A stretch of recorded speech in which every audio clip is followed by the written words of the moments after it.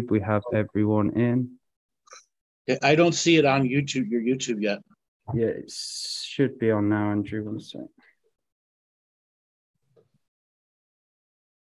Claire, would you mind just muting for a while, please, and turning off your video? It's definitely on. Yeah, I don't see it on my side. Yeah, it's on. If you go back and refresh, it might pop up, Andrew. I did already. Yeah, can you just double check, Laura, on the YouTube? It's on live on mine. Okay, Sean says he can see it. Yes. And it's on. It's weird, I can't see it. Bizarre. Yeah, it's there. We're live.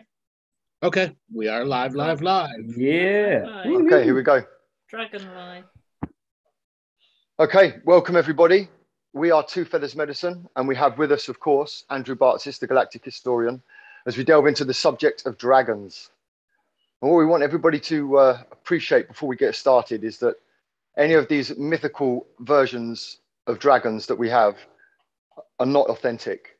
And when we start to deal with dragons, it's a very powerful energy, and we have to come with a level of respect when we deal with dragons. Otherwise, the powers can get extremely overwhelming. So we'll bring Andrew in here now and see in which direction he wants to take us. The direction that is to the dragons. On the map, there is this edge of the map that says, "Here be dragons." That is where we're going today.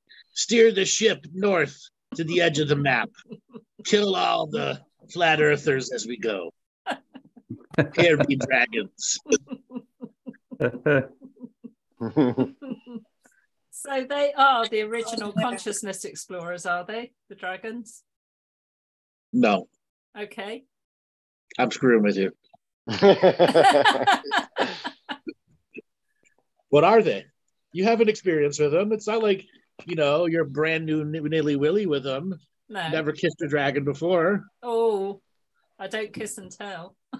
Yes, you do. Well, that's a hot subject there, Andrew. Yeah, there's a lot of dragons who say, no, she's a talker.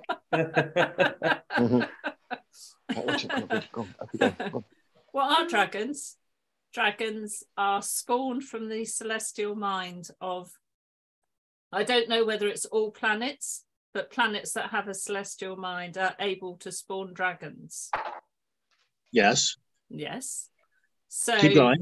Dragons don't lose their source connection like we do. They are always source connected, but I do understand that they can get lost like we can in void time.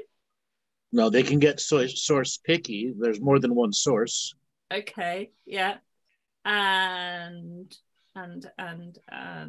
they can get caught in our harvesting system, the Babylonian harvesting system, and they have been caught and are still caught. Are they in the harvesting system? They work for the system, not necessarily out of choice. What do you think?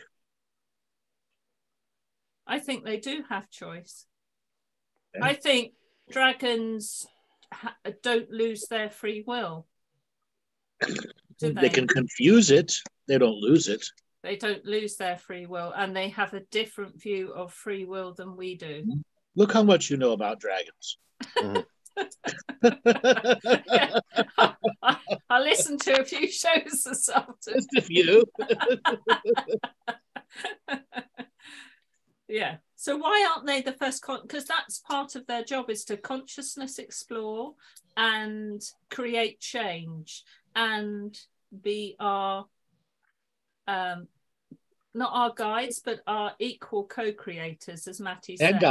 And guides. So they are consciousness explorers too, though. And a system of commerce. Mm. A system of commerce. Keep going. You guys know everything. Come on, spit it out. A celestial system of commerce that can transport souls from one place in the universe to another place in the universe, or across the universes throughout all the galaxies. So when the angel's tit is full and you can't go between galaxies because the angel's tits can't have anybody else sucking on it, you can take a dragon. Yeah. And then, you laugh now, wait until you see that angel titty. Doesn't matter, man or woman. That's a good looking titty. It'll bring me to the bosom of life. Whoa, whoa, whoa. So when you say, Andrew, they're a lot like the angelic then. They're obviously different, but a lot like, they have a lot of roles similar to the angelic realm. They have very similar roles, exactly, yes. Yes. And they don't need an I am presence as we do. What about when they manifest? No. They don't use I am presence the way we do. No. Okay, they don't use it. But when they come in as a DNA... Their perception of free will is radically different than ours. And you must always take that into account. Their view of perception of free will is radically different because they were not born as DNA skin suits of debt exchange, which is what we were born as in the real definition of who we are, what we are, where we're at in this time before we go through an awakening. We're just debt instrument vehicles. So would the dragons have the dragons are not debt instrument vehicles to begin with. Therefore, their complete and total perception of life will be radically different than all of ours.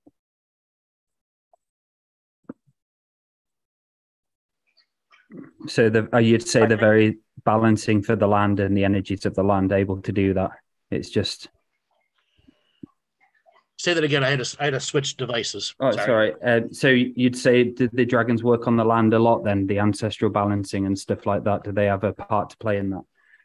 Yeah. So, to throw a Rings of Power dig in here, it's not like there were harfits going around like hobos, filling up the land, okay, with crappy Irish accents. Okay? They were integral at creating the foundations of realities. The shapes of the mountains and the styles of the coasts and of the oceans. Mm-hmm. So they had a very much an influential aspect on the creation of the continental process.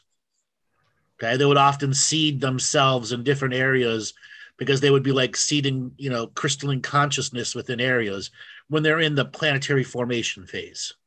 So that's but they're still preparing it for life.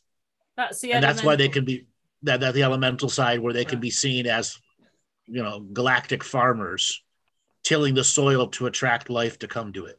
And creating gold. Yeah, the gold is usually like their feces, and diamonds, it's their excrement. And then that raises the frequency of the land around them.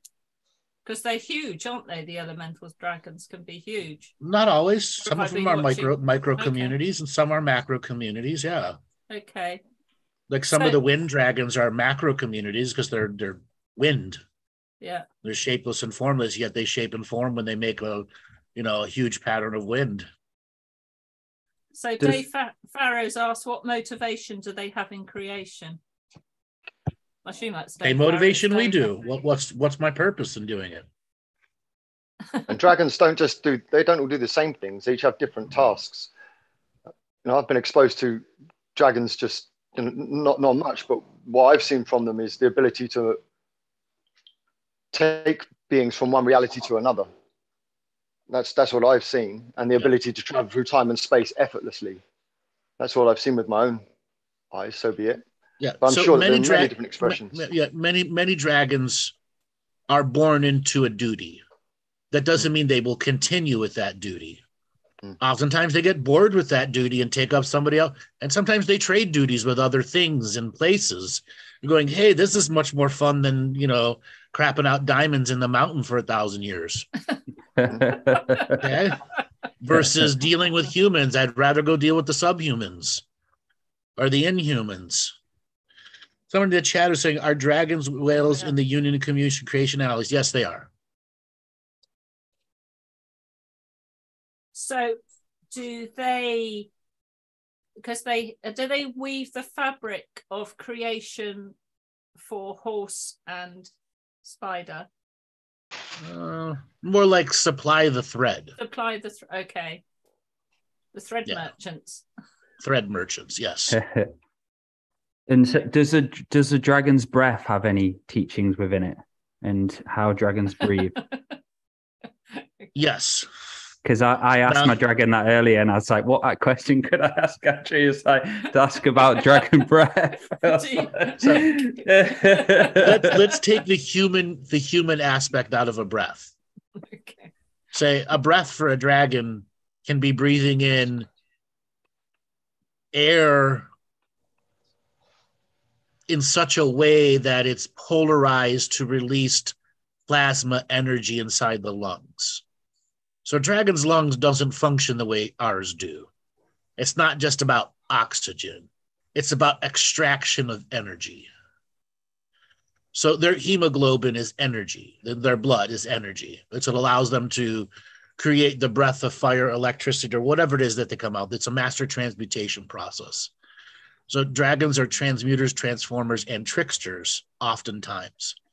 They will trick an energy from go to one to another. It's why their digestive system can create diamonds on the other side. Okay, they're transmogrifiers. So they can eat one material and leave another material, which can be a mystery for another group of people because it's the trickster aspect there. So depending on what they are consuming and what they're doing, the breath can be an infinitude amount of things. It could also be words, just words, songs. Wow. Do they do this interplanetarily? Is that a word? Yes. Between planets. Okay. Intersolar system, yeah. Okay. So as a, say, energy body, when because I remember on my reading, one of my first readings with you, a lady picked up a dragon I was working with, who I've met, I think 500 years ago in China or something. I made like a blood oath with a dragon, and I remember you explaining that it was is it like a space vehicle then for a lot of people, the dragon, to be able to be protected and go into experiencing and new void spaces? The vast form of consciousness will see dragons not as the first time. They will have experienced them as like a taxi service, personal Uber service, Greyhound bus service, or first class flight, place to place to place. So one of the main things, so dragons, as they're looking to upgrade their experience, they become galactic travelers and will offer taxi services from point A to point B because they learn something from each person that's taxied back and forth. Plus, they get regular communication with other celestial consciousness, and they get what's going on. They get the galactic motivations of what's going on. And oftentimes, in a metaphor, they'll create a dragon news network, more like, the grapevine of what all the different dragons are hearing going on. And then they'll put on their version of, those Entertainment Tonight shows, what's going on in dragon celestial history, And I guess that's why it's Here Be Dragons, because they are the ones exploring beyond. Right. And that's why we got to run over all the flat earthers on the way.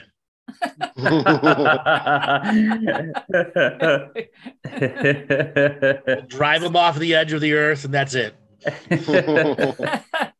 There's a great funny picture I saw with all the flat earth of all the planets in this galaxy. Then Earth was just flat. All of them were round, but just Earth was flat. So this could connect to about our awareness and understanding of them, Andrew, and how we communicate to them. And this connects to when I had, which I've spoke to you about, we spoke about on a different show. I had my first connection with my dragon, and it was basically I felt really dumb, and it basically played a trick and like laughed at me for asking the question. So we could go into that and our perceptions of how to speak to them and what responsibility do we need, Andrew, to speak to these dragons. Right. I've already been doing that dragon irony thing with Laura a little bit because she knows all this stuff. Okay. And she's got to shine. She's got to rack her dragon's tail. So we could open it up to the audience through questions, through the chat room, anything you want. I will note dumb questions, not as dumb, but in the response, one might discover the nature of the response. They are tricksters, okay, but not necessarily tricksters like gremlins or any other things. Their goal is to trick you into higher consciousness. Oh, hold on. We've got two questions here from Anne Larson. So what kind of connection can we have with them? I sense a huge muscular being, green and connected to a fire or volcano, a deep rumble, like inside the earth is confirming. Yeah, that's the beginning of an attunement to a dragon type, that type of energy. It's saying something is being birthed. And can you go through the seismic changes and grow with it? Watch it come out of the mountain, or is it inside of you and affecting the lands around you? Or is it whispering into you to just pay attention to the moments of the astral world as it's trying to create a creation within your reality? Will you notice it? And then what will you do with it when the responsibility comes? Okay, from Dave F. Oh, it's gone. Come back. Ooh, what's Dragon's interest in the Galactic Ascension machine as participants? The same that ours is, to end the time travel wars. Because clearly they must have been involved in it as well, because if they're here and trapped in human DNA skin suits, they're involved in the drama. Exactly. And then there are ones that are trapped in negatively too. By the system. Through their own karma. Sometimes it's more collective karma than individual karma. And then there are quite a few dragons who made splashes in history who shouldn't have. Okay. And fell to the false god energy. That's common. Any of the high level beings didn't want to come in as a false god, but got worshipped as one because they saved everybody from certain death. And you're not going to stop adultery, adultery, not adultery, where they're seeing people as idols and the greater than the greats. And I bet they get that all the time with people communicating to them, giving the full power away and seeing them as that kind of God complex. There you go. See, so everybody wants to come on. No jokey dragon energy so far. No, we got some good questions though, because Sean Bibby's in. How come if you put a dragon in an infinity drive with infinite space, it fucks up the universe? Why? Well, there's many reasons why. A, the dragon doesn't have a celestial driver's license. Okay. B, said dragon probably has 10 points on his insurance and has had other licenses removed from him or her. And ultimately, a dragon is not a celestial body. But there are many dragons, just like who we want to ride on the back of a dragon, want to ride on the back of a celestial world. They want to be a rider too.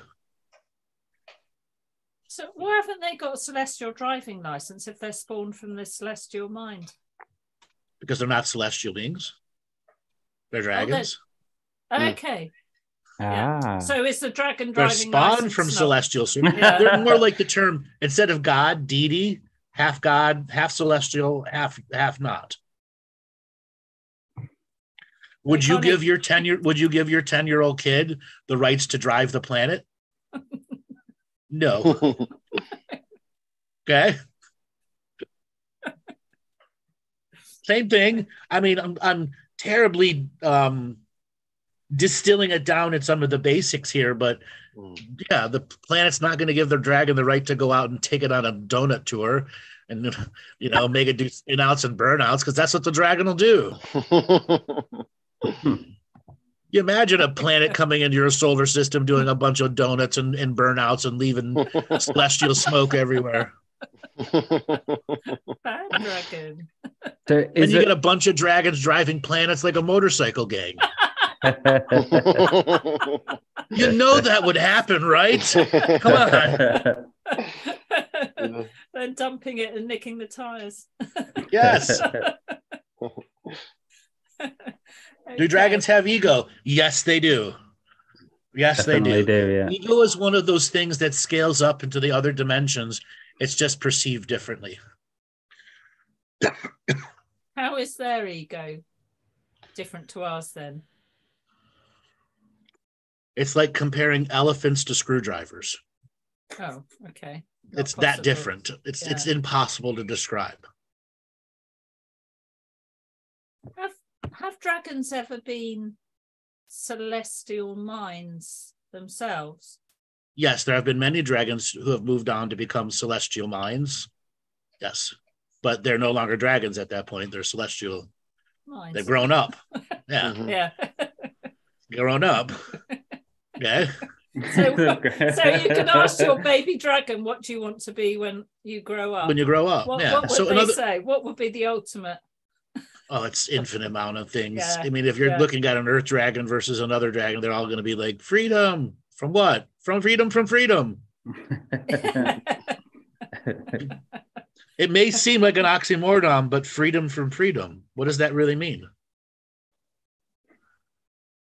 They want to experience something. They want to be limited into an experience so they can learn something new. Yes. Something untold of. Brand new to the edges of the universal mind. That's what they do, isn't it? That's what they want. That's where they get their rocks off. Right. Yeah, that's what does it for them. Change, exploration. Yeah, being on the edge of complete and total unknowingness. What's next? What's around that corner? No one's ever been there. Oh, I know what that's like. So is there any planets just specifically for a dragon experience for dragons to go to and kind of like a theme park? Like a dragon Disneyland? Yeah, Yeah, there's quite a few dragon Disneylands, but oftentimes there are other living beings on the planet too, and the dragons go there to go into smaller forms or break up into 40 or 50 forms and go to their red light districts. So they love procreation and the different styles of procreation. Yeah. So a dragon's easily bored. We ought to have a few jokes, how do you bore a dragon? Oh, no, they're not easily bored. They're because their attention is not occupied by one subject matter. Oftentimes it's occupied by 100 or 1,000 subject matters. It's when one subject matter becomes addictive to them. Okay. And then they keep going after that same subject matter, which will then dilute some of their energies, which will create a boredom, because when you're doing the same thing over and over again, it eventually loses some of its luster. So what would be a typical dragon addiction? Sex. Oh, okay. Yeah, to the point where whatever, one phallus, one hole. Why can't we? I want to go 8.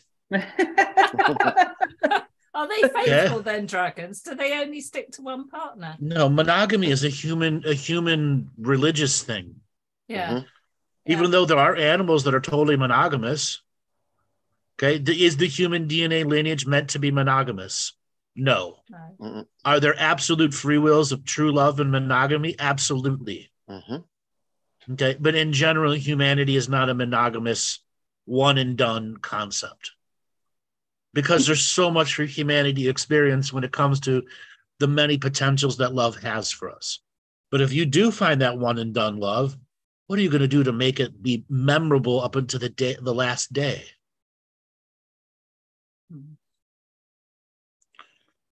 So what's a dragon's love life like? Oof. Have you the words? Oof. What's a dragon's love life? Like physical love life? Or romance? Do they have romance? Yeah, romance. Do they go out to dinner? Candlelit dinner? Yes, they do. Their version. And they, like, every 700-800 human years, the female dragons have their period. And for them, it's not like a human woman's period. It's if you're a dragon, you're out and about, they will pounce on you aggressively, not in an intention to create intercourse, but to dominate you into like a dominatrix energy until several dragons are in a pod under the woman's spell. But that's their version of it. Mm. And one may be able to seed the chief offspring, but several of the others will have the seed of the others also. So it's really not a hierarchical process unless the dragon female chooses. And there are many times the dragon female chooses not to give birth, or they'll only give birth maybe every 3,000, 4,000 years with a lifespan of between 10 and 30,000 years. And there are many dragons who never give birth. And what's dragon's birth like then? As an experience? Kind of like the alien coming out of a chest. That's coming out of an egg. How long are they in the egg process for? Hundreds of years. So Game of Thrones is got a bit thousands. Of, sometimes thousands. Because the egg itself is a time-traveling transmutation device. I was going to say that there must be a very expansive type of fetus in the womb process. I know it's a different technology, but that similar thing. Surely there's similar concept. Yeah. So oftentimes dragons will leave an egg on a world, knowing full well that the dragon won't give birth to a few thousand years later, which allows the world to catch up in an astral format. Like it's a low-level world with very little life on it. But once that dragon is born in that world, it'll bond with the celestial source and begin to create the fabrics, and then train other things how to create fabrics and what to start drawing on the surface of the world. So it can bond immediately with that celestial mind of that planet. Right. It's not because seen right. Then the celestial mind will create friends and family members for it.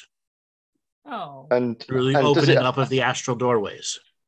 And so, I mean, dragons are they completely infinite in their adulthood, or are they not quite infinite? So what I'm getting at is no. They have a lifespan. They're not complete. There are many dragons who get on the infinity scale, and they're not really dragons anymore. They become celestial minds. Right, I get it. And so when a dragon is in an egg, is it infinite the same as the way our fetus is? So it's dreaming with the celestial mind at that point, even in the egg. Yes, we can make that metaphor and association, but it is still on a much more grander scale. Meaning their fetus in the egg time is looking 300,000 years into the future from its first birth. So it's going to be affecting many cycles of life. Have deep impact on many cycles of life. Yes. Mm-hmm. And that's why dragons view free will completely different than us. Because of the nature of their egg time. And what's a dragon blood like? Yeah, that's what I was aiming. Great. Dragon's blood. Then what's that like as technology? And is it like different colors? Have you ever had McDonald's high C orange drink? I probably have back in the day. I probably have at some point. I used to go as a kid all the time. That's what it's like. Kidding. I'm kidding. Okay. The dragon's like, who the fuck wants to drink my blood? What are you goddamn blood magicians down there? They're like, why do you need to know about my blood? And this connects to as well. Do humans make blood oaths with dragons? Yes, they do. And what is that process? Do the dragons care? Yeah. Do the dragons care? No. What? Unless they go, whoa, this dumbass human did a blood oath to me. Okay, what can I make him do? Look at that shit. He's on a crusade. Fuck, he's fucking the world up. God damn it. You're fucking blood oaths.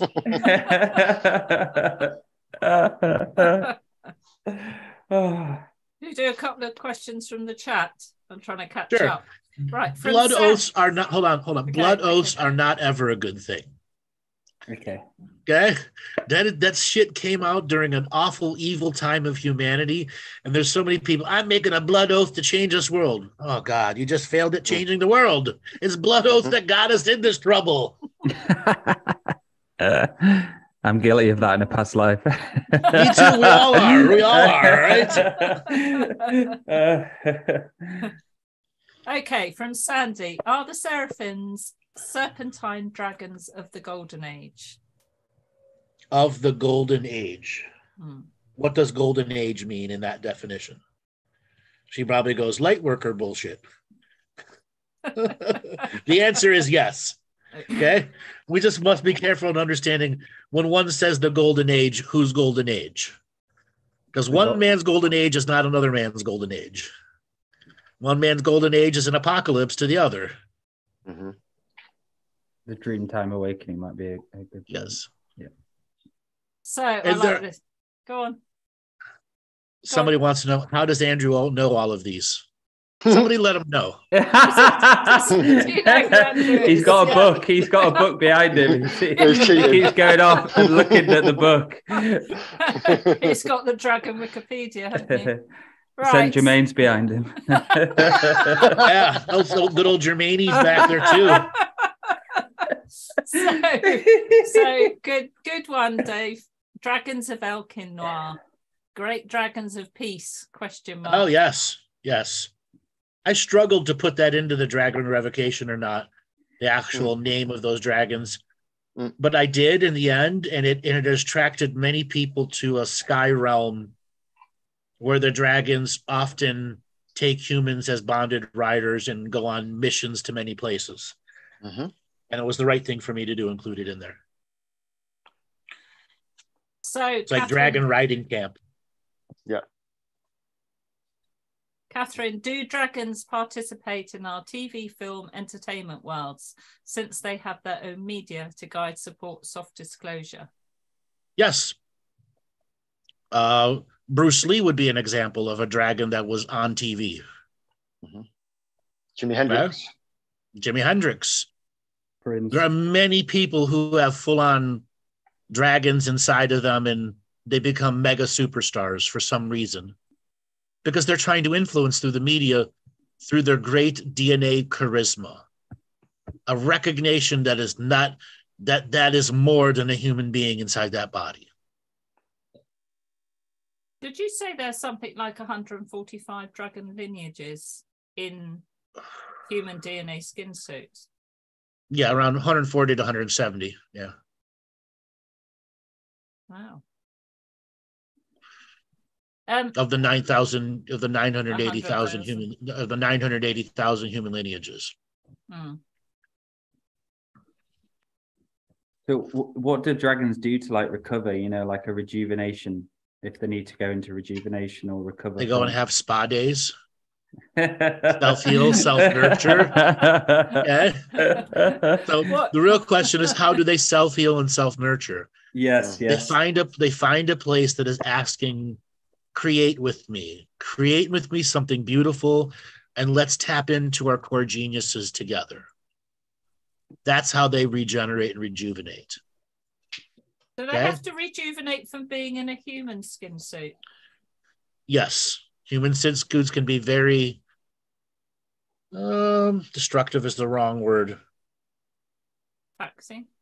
No, let me figure out the right word. It's like when you eat too much ice cream and you get brain freeze. It can be like that for them for long periods of time, where it was centuries of brain freeze.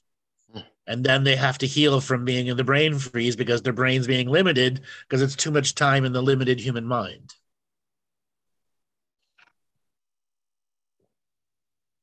Have you ever tried to force yourself to operate during brain freeze? Yeah. As part of you guys training and learning how to be hosts, I will teach you how to have 2 chat rooms open at once while eating ice cream and getting brain freeze so that you can still hit the and tell everyone, hit the like and subscribe button, please. Can't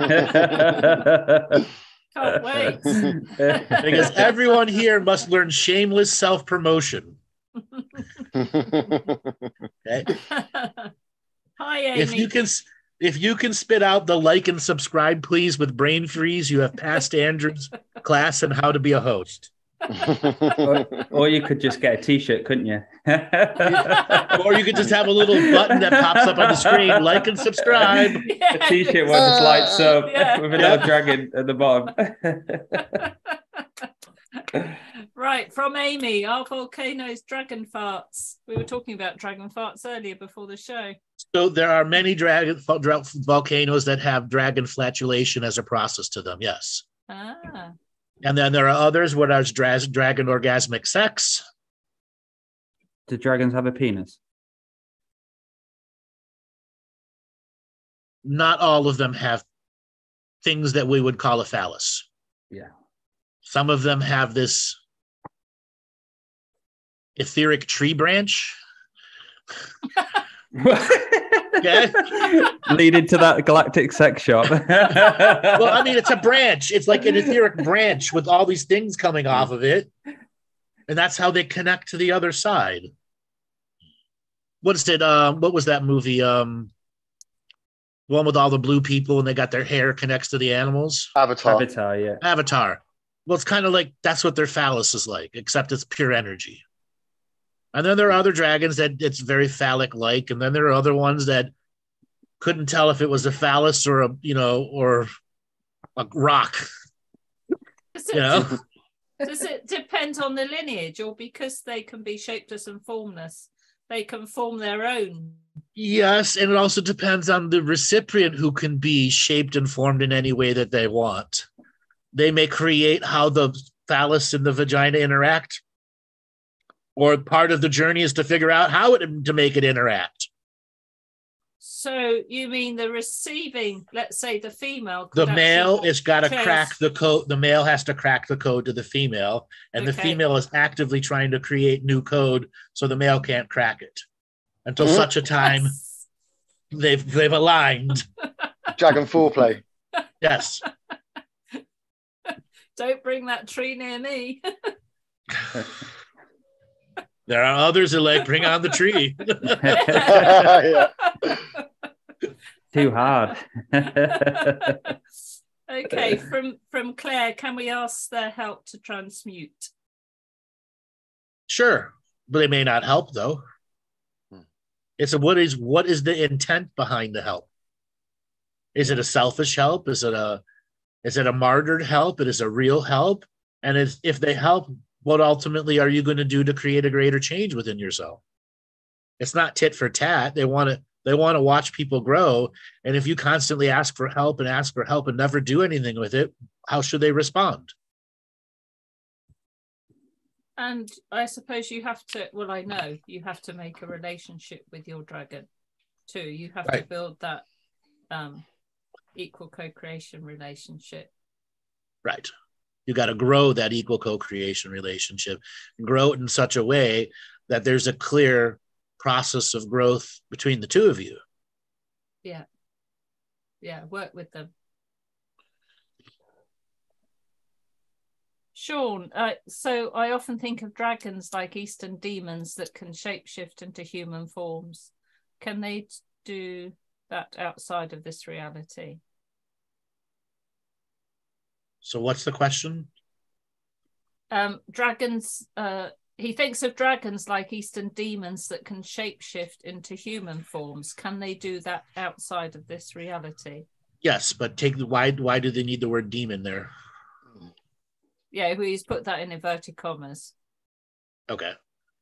So take the word demon out. Yes, they can transmute and transform into just about anything they want, and they can be anything they want, wherever they're. If they need to be a human with a place no one's ever seen a human, they'll be that. As complete and total shapeshifters, they have complete control over their form, and their form can create myths and histories. So could you work, say if you had the responsibility and were doing the self-mastery work, and how could you work with a dragon in, say, a psychic surgery session? Well, first thing first, you would have made a relationship with the dragon. Yes. As part of your bringing a protective piece around yourself and the clients coming in, and you will have gotten good enough at that where they're coming in and coming out is natural, and you wouldn't beg them. And unfortunately, a lot of light workers don't realize they beg. Okay, they work off of what I call begonomics. If you beg a dragon long enough, it'll give you a bone. But if you keep begging and begging and begging, it's just going to turn away and walk away, and it's all placebo effect at that point. Okay, so building the trust with them, in the protective frequency and then outside of the protective frequency? How do you begin to have a communicative relationship that has an equal basis without you going through the begonomics? Tell me this, tell me this, tell me this, tell me this, tell me this, tell me this. Yeah. Okay. And once you get past begonomics and realize there's an exchange for energy and the thoughts, ideas, and constructs that they want to work with you, then you can integrate them into being a part of your healing journey. Even though they've already been integrated from before that, they're just waiting for you to create the conscious integration moment in which your free wills can connect and expand the potentials of how dragons can change the nature of your healing. So there'll be that knowingness, won't there, with the dragon that Right. it's in your reality. Yeah. Yeah. Hmm.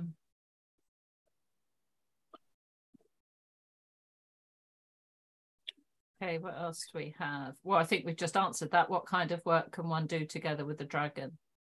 Okay, so it's a good question. Catherine, if Alexander the Great was one of the mega charisma beings chosen by Gaia to create change on her behalf, and his horse was later Seabiscuit, was it that Gaia coordinating with dragon energy? Was that Gaia coordinating with dragon energy in Alexander? Or was the horse a mega horse? Or was there dragon energy there? No, that horse was a mega horse to begin with that was paired with Alexander on purpose. It was a mega charisma manufacturing capacity. Okay. It was done on purpose at a time, because what people don't realize with that question, that person's read the mystery schools and some of the other stuff that I did on dragons.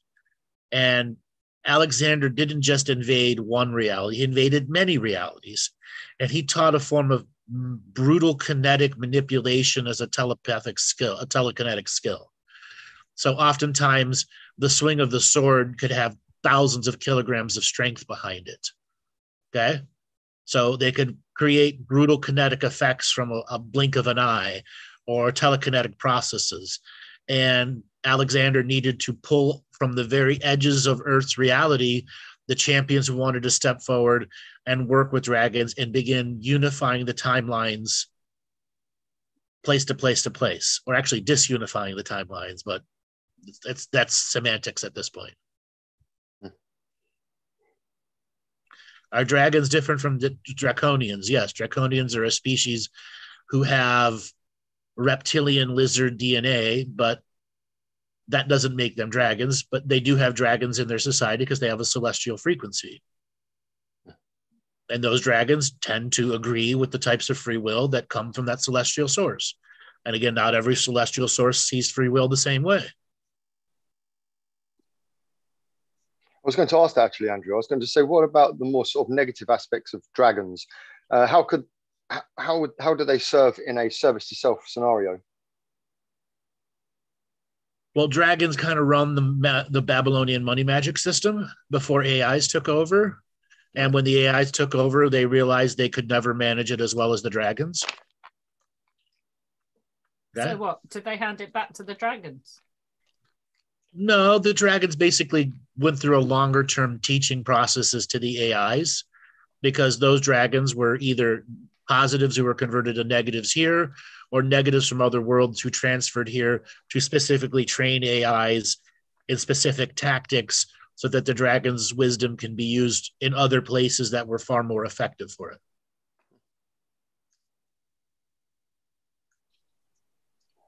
So communication-wise, does the dragon speak through a form of light language, or do they have their own like universal language they communicate? They speak through light language, but they start with the celestial language they were born under. Not all dragons were born on a celestial source. Some dragons were born in suns. Okay? And some dragons were born in central suns. And then they got to go through the experience of what it's like to be operating on a lower density. But do they all have the million-letter celestial alphabet as their base language? Pretty much, but some start with the 1 trillion letter celestial alphabet. They're operating on a much bigger source. So there's dragon schools? Yes. Okay. Yeah, Elcanor is like a dragon riding school.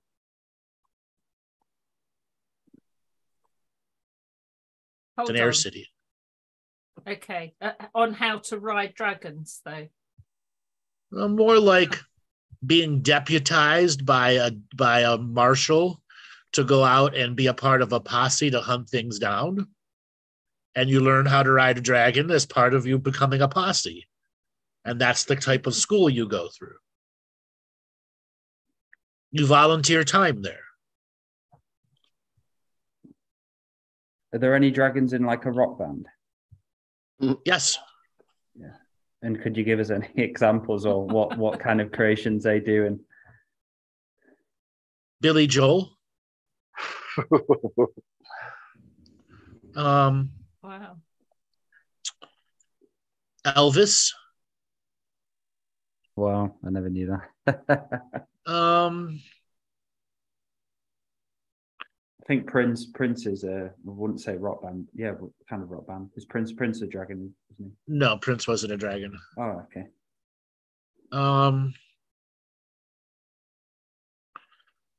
There are a few dragons in the Korean K-pop music industry, like BTS and Blackpink. I mean, they're getting 2, 3, 4 billion hits per song. They guarantee there's dragon energy in that shit. Triple H, no. Yes. He wishes he's the king of kings. Bullshit. What about Prince? Nope. You just said that. Oh, sorry, did you? I missed that. I was reading the questions. Is it Martin? What's his name? Martin Luther King? No. Eminem? Not Martin. No. Eminem has got half dragon in him. Easier if you just told us. What would be the fun of just telling you? And what do you mean? What do you mean by half dragon? Do you mean like when there's a exchange of like DNA when he was created, but a bit of mix of two blended with two different things? Yes, and then after a while, the lineage, waters itself down. Okay. So one dragon could be in many lineages. Yes, or there could be many lineages, many dragons in many lineages. Yeah, it all depends how many times a dragon took the human form on, or dry humped the human form and left a pheromone on it. Oftentimes, dragons will just dry hump you. Why? They're forcing consciousness into you, getting you through a catalyzation state. Using these visceral terms, they are not raping you. Like if a dog comes up and starts dry humping your leg, are they raping you? No. What is it saying though? I'm horny. What is it saying? You're my bitch. Yeah. Join me.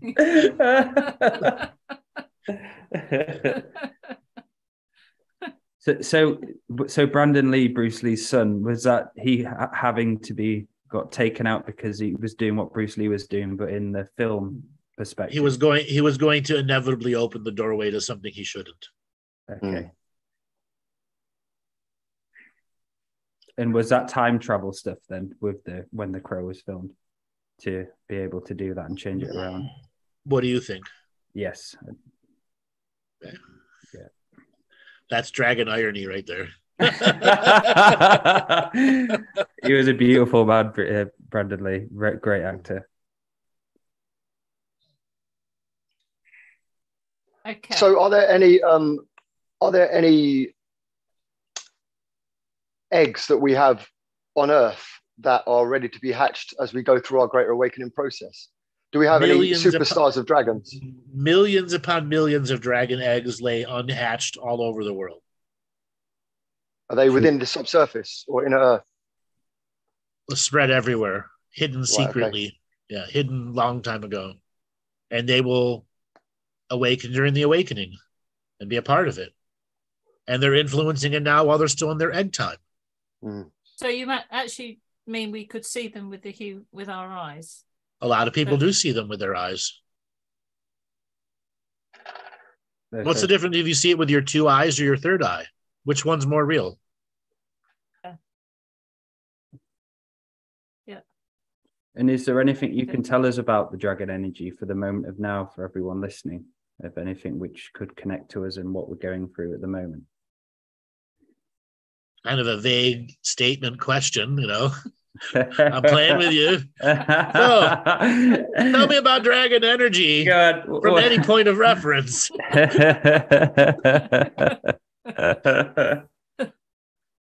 You can tap into dragon energy at any moment, but why are you doing it? Are you ready for the responsibility if they answer back?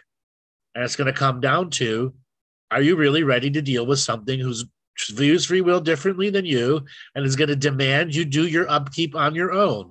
And if you end up being a D- student, they will tell you to fuck off. Yeah. They'll call you a light worker and not realize that you not realize that's insulting. Okay. Anyway, when I can speak to my dragon, I always raise my frequency and do a fire ceremony. Yeah, which you should. That's how you show them I'm in equal co-creation with you. I'm taking the time, effort, and energy to do my due diligence. I can't come at you from the monkey. I can't come at you from the monkey mind and throwing my monkey shit around with my hands. Mm-hmm. That's why I was thinking before we came onto this show. I thought I'm going to have to make some kind of gesture, you know. And so I did. I held a fire ceremony and burnt some frankincense and dedicated it to the dragons and spoke with the dragons, almost like asking permission properly, rather than just demanding that they show up. Yeah. Which is a huge difference. Unfortunately, there are a lot of people who want to work with dragons. They don't realize they're demanding them to show up and then demanding them to show them all of their wisdom. Mm-hmm. I ask everybody in the audience out there to just look at your habit patterns when you want to know something. And for those people new to dragons, I can bring a dragon in my reality. Yes, you can. But it's going to ask back, what are you going to do for me too? Okay. And it's going to say, are you going to upkeep your energy? And if you can't hear those words because you don't upkeep your energy, at what point is the dragon not answering you at all and your own brain's creating your own bullshit? Okay. And that can be true for a lot of people in the beginning until they understand dragons will just kick sand in your face whenever you're trying to communicate to them if you're not going to be honest and come to them from the higher perspective by doing the due diligent work to make sure shit doesn't bleed through your reality and affect its reality. You have enough impulse control to say, I must make this a sacred moment. I must raise my frequency because it's my duty to myself and to the communication of this dragon. But when you do it, beautiful and puppy. When you do it and continue to do it, it's a very potent feeling, isn't it? Yes, it's a very beautiful feeling too. Yes, and beautiful feeling too. Yeah. And it's like they come into you as well. Yeah. And that frequency, when you connect to it, it's a very fucking high frequency energy. It's incredible. It can physically move me. And heal you. Yes. Yeah. Okay. There are times there are certain dragons' energy that come into me that fill me with this drive and vigor to never give up at the mission. Yeah. And sometimes they come in at the moment like, fuck, I don't want to do another reading show. And then the dragon will come in and, you know, leave a little bit of dragon sparkle. Okay, one more show. Okay?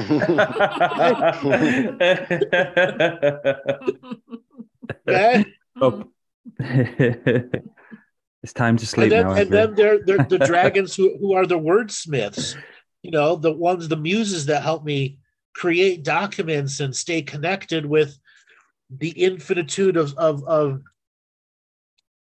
the etheric workforces that are out there, precognitive and postcognitive workforces, to refine documents instead of centuries, taking it days.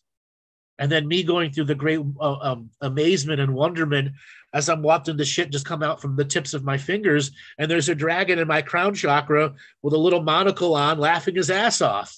Okay? They dance the keyboard, don't they? Yeah. Yeah, they dance through the keyboard. You've had that, Laura, in your own writing situations. Yeah, absolutely. Yeah, they do. And you just enjoy it. Right. Mine comes through my voice as well. Same with me. Voice, fingers, Yeah. Toes. Energy field, like my arms lift like wings. And I never really asked for connection. I think it's because it naturally happens in you, yeah, because you coded it in your DNA as you were growing from the old Laura who had a meek energy to the new Laura who's holding her strength and power and creating her reality out of her will. Yeah. Working with the dragon energy, though. Yeah. And you can invite the dragons into many different processes once you've built up that level of respect.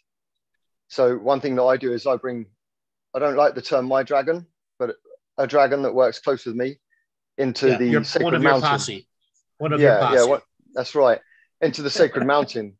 So when I'm at the top of sacred mountain, it comes to bring me down to the bottom of sacred mountain.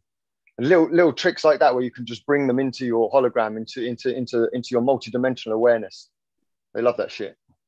I was actually going to ask Maty if he wanted to share like how mistakes that could be made when you call in your dragon too, because you're quite experienced in calling in dragon energy. And I'm also very experienced in mistakes. Well, this is where mistakes can be teachers, Maty. Yes, exactly. Exactly. Yeah. That's why I thought you'd be a good teacher for this one. Well,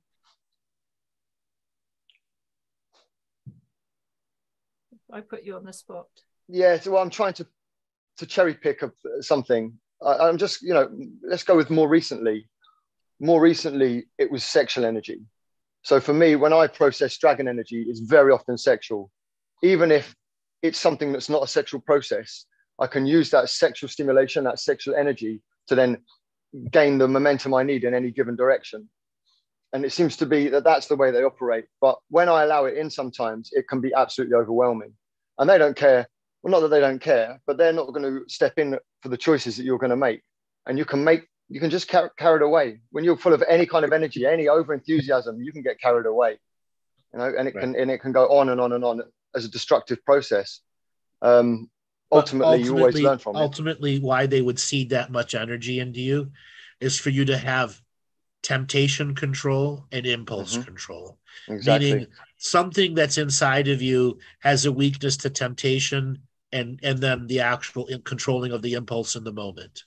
And when you're filled with that much energy, oh boy, does temptation look awful easy. Like when you asked the other day about doing Dragon Hot Seat, those bitches put it right to the edge of temptation, like his casino, full on pressure from all directions to bet one more time instead of cashing out. But that's a way of teaching, isn't it? Yes. Yeah. About free will. Yeah. About free will. Yeah. And some of the basics about free will is impulse control. Break those two words down, impulse control. That breaks into just about every aspect of your choice-based reality. If you don't have impulse control, you are one of the programmed sheeple. Yeah. Think about that. Without impulse control, how can you do sacred work? That's been a big lesson for me over the last 8 years. And it comes down to almost every thought. Sometimes you can, there's an impulse to have to keep thinking. There's an impulse to rush around. There's an impulse to do this, to do that. And it's almost moment to moment basis. Impulse, impulse, impulse. Until you slow that down and just start making actual free will choices. Yeah, and call out the program. And has there been many sightings in this reality then of dragons in this 3D reality of Peter, and obviously being taken away from us? Yes. Yeah. There have been many, many, many sightings. Do they make it to mass air? No. There's a system to make sure none of that comes through. Some of it's got through though, little bits and bobs at places. They haven't created, like with the Loch Ness monster, they had, like with the Plesiosaurus, they haven't created like a Loch Ness monster type for dragon, have they? What they've done is put it into myth. Yeah. All right. So here's a great question statement from Claire Chamberlain. I've had a hard time distinguishing sometimes between impulse or intuition or going with the flow of synchronicity. Very, very key learning point and self-honesty, self-belief, self-healing, self-nurturing. When you've done enough of this, the impulse will come forward to do with choice. Intuition is to do. You don't need the choice. It's been solved by your precognitive workforce already, but you still have the choice. That's the difference between raw impulse and raw intuition. Intuition gives you the calculated statements from all the other etheric realms who are saying that this might be good, this might be bad, it's still a free will. This is the forecast, the energetic forecast of what's about to happen. That's intuition. And then what is the flow of synchronicity? That is a combination of both impulse in the moment, intuition giving you many choices, even though two of the natures of the impulse say it will be perfect, and one of the natures of the impulse says it could be negative, meaning your free will going in must be very exacting, meaning there's a limited amount of wiggle room in free will to make the next action in synchronicity happen. Let's say you're about to meet a person that you see a person across the room, and energy fulfills you. Oh, I must talk to this person. And that energy falls over that person too. The closer you get to each other, intuition blends with impulse, and then karma takes over. What is the karma that's between you? And that's what you're asking about, the flow of synchronicity. It's when karma takes over the rules, but free will has gotten you to the eye glance moment. Yes. Okay. Does that help, Claire? Yes. Yes, it did. Good for you. Lana said, can you ask Andrew why were Earth's dragons kicked out of Earth at one point in the past? Because they were too rebel awakening of human beings, forcing evolution rapidly, creating resources throughout time and space that the negative systems didn't want. And when you have a creationary being that's not under your control and a reality you're trying to control, what do? Purge them. Purge them. And what kind of process was used to banish a being of the magnitude of a dragon? Nuclear weapons. Really? Yeah, but they were refined to make sure the dragon didn't regenerate, like a Doctor Who regeneration. And so many of them they ran. They just went. No, most of them were killed. Wow. I would say a good 90% of the dragons were killed. Yeah, and then whatever was left was visiting other realms, or eggs that had been seeded in other worlds by earth dragons who knew a destruction was going to come at some point. But they seeded the next generation in other places and spaces who would eventually take over and come back to here. Good. So what's that, the dark dragon, like forced evolution, like? Do they have battles with the other side of the dragon? Is there any battles going on between them? So now I'm going to break my own rules because I'm having fun. Good. Because having you group of people ask questions and knowing that I'm not going to get a what's my purpose out of you other than a joke. Okay. Okay. So a lot of the dark dragons, they don't really want to be involved in the earth mess. They are, because it just serves their celestial source. Many of the dark dragons are battling beings of the abyss, beings of great annihilation. If you are a H.P. Lovecraft fan, the Cyclopean giants of the ancient histories and the ancient pasts, okay, the Cthulhu type energy, they're regularly doing battle with that because they want to be the dark energy of this place. And oftentimes the abyss, other dark energies from other places and forgotten realities will form there and make their way out of the abyss and try to fuck with this part of the galaxy.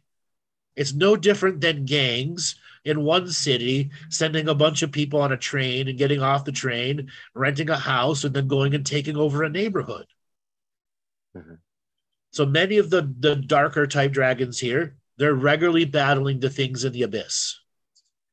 because it is their form of forced evolution. But this does not inherently make them our allies in any way. They're doing service to their celestial sources by working with the negatives that are influencing these areas. Because the celestial sources are saying, I'm creating this dragon who's going to do this, and there's going to be a long-term karmic exchange between these species until such a time there's a resolution to it. Much like each side of a gang war sees themselves as being the righteous one. Exactly. Then would you have many dragons in sacred neutral then, in the middle ground greys?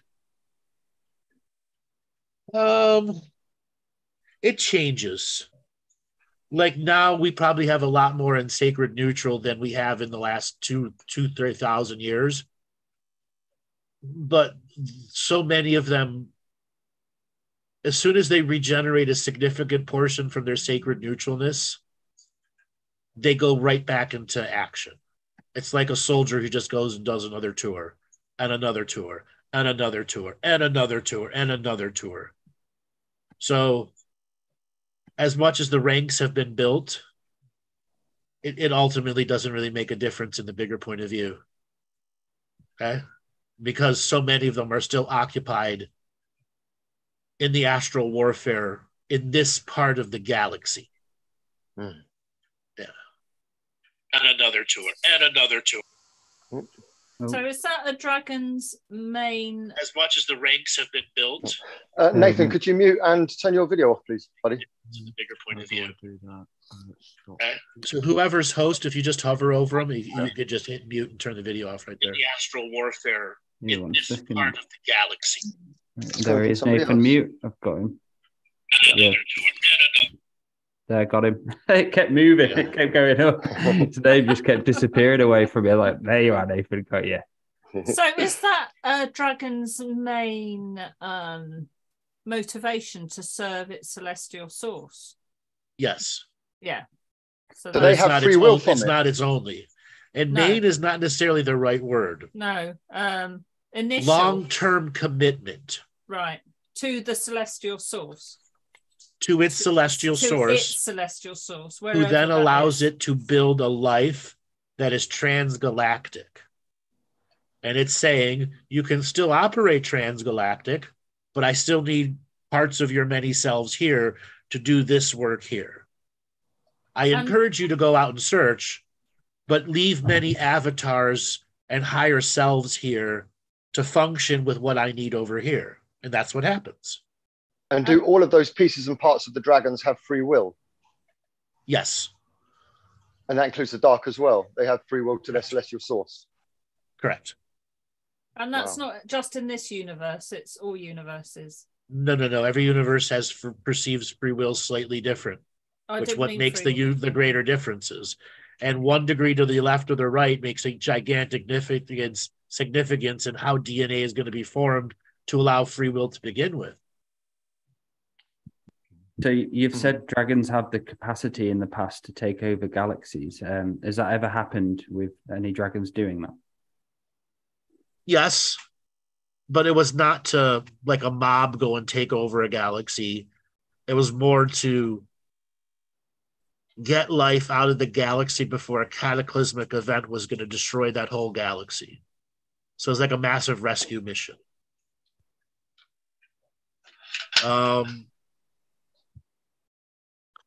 There are many times that the dragons will begin to ride in 3, 4, 5 million at a time, all with riders, and they have no destination. They're just out riding the waves of the universe. And then they'll get a calling from the wilds of the universe, like chaos itself has spoke to them, and then they'll turn around and go in a different direction and then arrive in mass at a place with only a whisper from the universe to go that way. And then imagine you're a human looking up. What the fuck is that shit? What is that? Okay, what is that?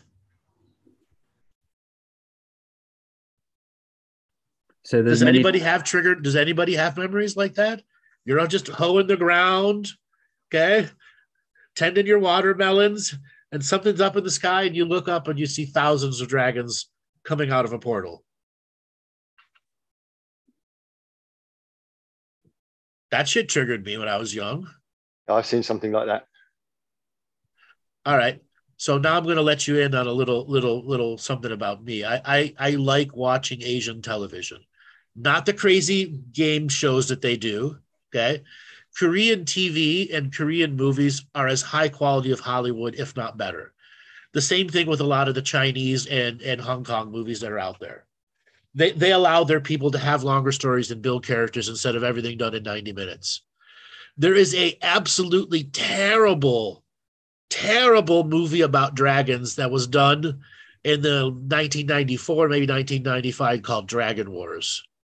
I highly recommend that you not watch it, but for those that are dragon curious, you will see some weirdo dragon creations that are both Asian influenced, European influenced, sci-fi fantasy influenced, and the raw creativity. Knowing I told you not to watch the story, you're only going in to see the special effects that still are as good enough today to be modern special effects of today. Okay? And one of the storylines is the woman who is born and is a virgin, and just before her 18th birthday, if she doesn't get laid and has a kid, a dragon will come out of her skin. Okay.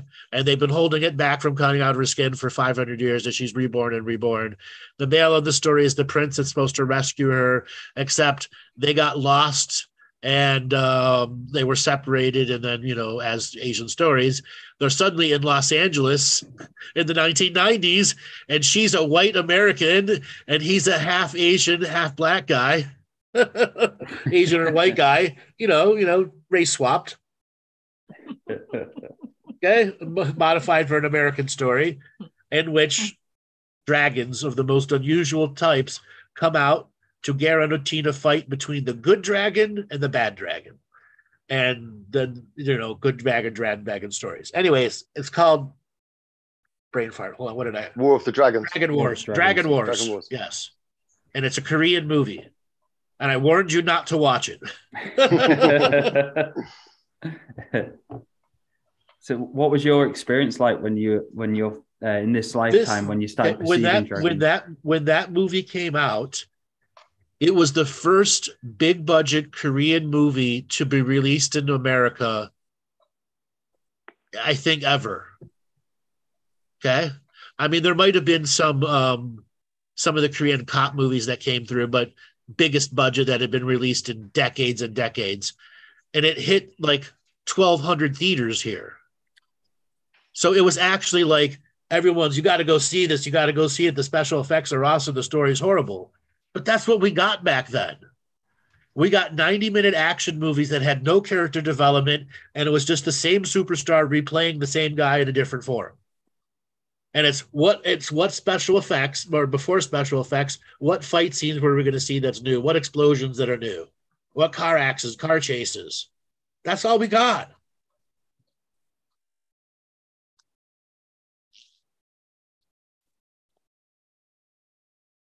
All right. Anybody else want to bring anything up about dragons? Well, we've got a few questions here still in the chat. So Nathan wants to know what's the connection with dragons, and he's written it the country Wales. So I'm going to take it that that's what he means, and not whales like fish, with dragons and the country Wales. And I was going to say, Andrew, is it because there's not so much that there's any particular dragon energy in Wales? I could be totally wrong. Isn't it more to do with there's plenty of dragon energy all throughout the British Isles. Right, but in fact, there are many places that eggs are underneath the soil, waiting to be tended and grown, or to have sacred groves of trees to be planted around them, so that the trees can be nurtured by the dreaming energy inside the egg. It is a unique resource that many of the Celtics and Druids knew about, and knew where the eggs were stored, when go and regularly grab them to bring it to a place in which they were going to make a new sacred space. What are the examples, Andrew, of places? Because I'm from England. Examples, come on. Stonehenge. I want one. Stonehenge. Right. Wherever there's a sacred place that the Druids built on, and then everybody else put their church on top of it. But does that mean there's more in Wales than anywhere else? Or is this more to do with the symbolism of the flag, which is not? No. So let me ask about the country of Wales. Yeah. In Wales, deep underground and near the subsurface are large volumes of dragon eggs.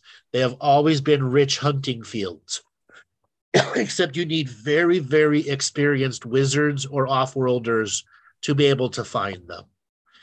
You have to think of it like having a special truffle hunting animal, but you got to do it from such a high state of perspective to find out how to get it into a manifestation in which you can put a box around it. And what is that box? Isolating it in a reality instead of it being in a full fluid of a reality.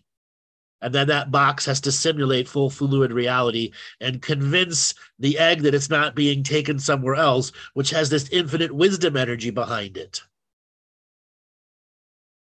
That's how hard it is to gather dragon eggs.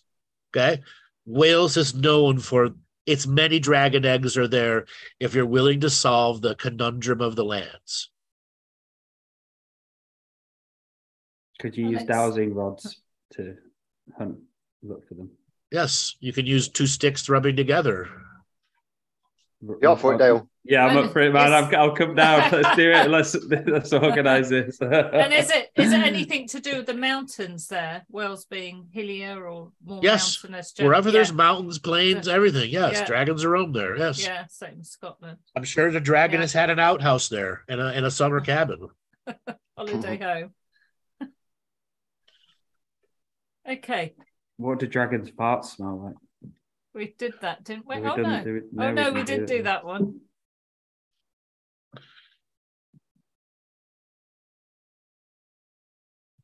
What's the difference between a dragon birthed from sun to a world? Say that again. What's the difference between a dragon birthed from the sun to a world? I think he means from a. Okay, that means what frequency of time that it's born in. So a planet is a sub-frequency of time within a solar system. So a dragon born on a planet would have its signature frequency matches to that planet's time frequency, a sub-frequency of a solar system. If something is born in the sun, its master frequency will be the bigger scale because the sun operates moving around the central sun instead of the lesser level. Because time goes down from universal time, galactic time, into local planet time. Local planet time, astral, local planet surface, local planet subsurface. That's how many different frequencies of time there are. There are many more, but that's just to give you the example of how time functions. When we do ceremony calling upon the wind spirits, are those actually dragon energy names? Or how are elementals related to dragons? From Catherine. Well, elements respond to our commands of proper wisdom. Proper wisdom is a state of expression, all that you know, as a ceremonial process in which you are sending the belief, and that belief is transmuting, transforming, and metamorphosizing the elements there to take on the shapes that you are showing, but also the intelligence behind it is creating those shapes in such a way to create awe and inspiring in you, to create an activation of geniuses. One side activates the genius of the other, and the other side reactivates the genius of the originator, making it an infinite genius loop.